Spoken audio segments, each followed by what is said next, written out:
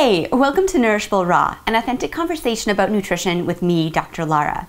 The other day, my husband was asking me about the differences between sea salt and table salt, and whether sea salt is healthier. I had a few ideas, but honestly, off the top of my head, I didn't know.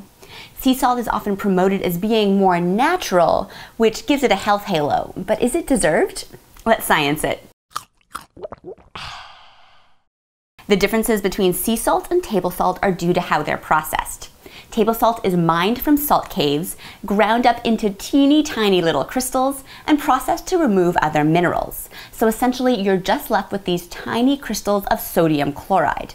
Table salt can be fortified with the mineral iodine. More on that later. Sea salt is evaporated from ocean and seawater. The sodium chloride crystals are larger because they're not ground up.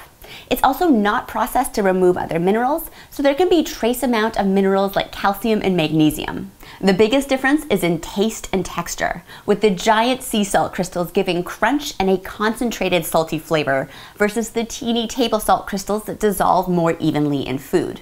No health differences here, just personal preferences. What about those differences in naturally occurring minerals?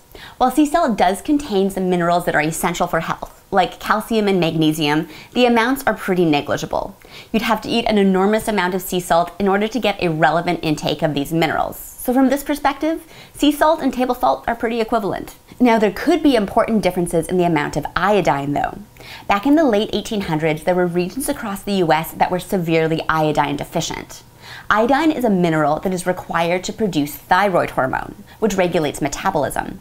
When there isn't enough iodine, the thyroid gland will continue to try and produce thyroid hormone, causing it to enlarge and become a goiter. And this is especially problematic for pregnant women. Thyroid hormone is critical during fetal development, with low thyroid hormone levels leading to irreversible neurological impairment in their kids. Fortification of table salt with iodine in the 1920s prevented iodine deficiency and is considered to be a major public health accomplishment. These days, major dietary sources of iodine are milk and eggs due to iodine supplementation of animal feed, plus seafood and seaweed. And if you think you don't eat seaweed, think again. Many components of seaweed, like carrageenan and agar, are used as thickeners and stabilizers in processed food. Sea salt has negligible amounts of iodine in it. But is this relevant for your health? There isn't good data on whether switching to sea salt reduces your iodine intake in relevant ways.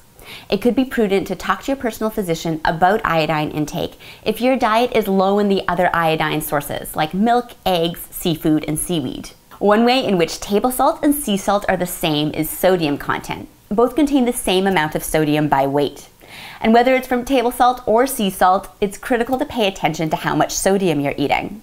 While sodium is an essential nutrient for regulating fluid balance and sending nerve impulses, our body's pretty good at recycling it.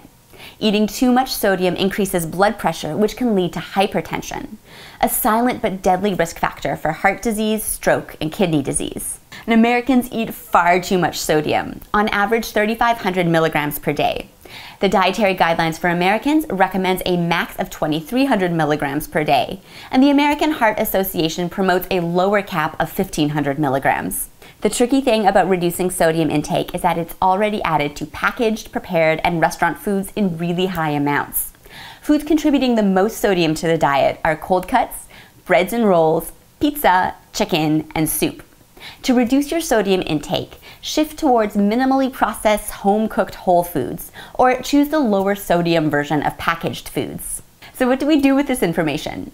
There aren't any major health differences between sea salt and table salts. Just because sea salt is more natural doesn't mean it deserves a health halo. It's really just a matter of personal preference.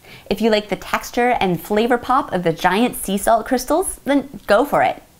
Now, whether it's table salt or sea salt, the most important factor is reducing your overall sodium intake. That's what science tastes like. Thanks for tuning in to Nourishable Raw. If you have a question you'd like me to do an episode on, leave it in the comments below, and be sure to subscribe to stay up to date on all things nutrition.